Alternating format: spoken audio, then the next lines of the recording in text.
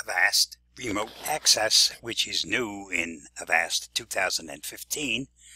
And the easiest way to access it is to go to the user interface. Once that's opened, go to your account. Once the account is open, pick out a current device that is online and press the Connect Remotely. Next, you'll see the following. Once this pops up, you actually need to access the other computer, because on the other computer, you'll see the following message, and it requires that you allow access to that second computer. Once you click the Allow button, this is what you'll get next. And what you're actually looking at is the desktop of the computer that you're now controlling remotely. You can resize the window.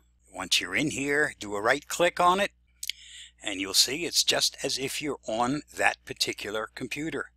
Anything you want to do, you can now do on that computer.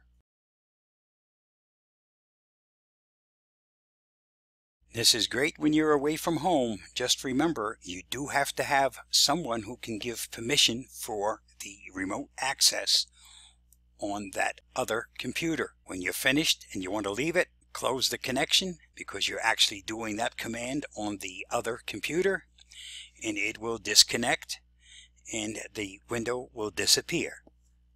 Stay safe, be free. I hope this helps.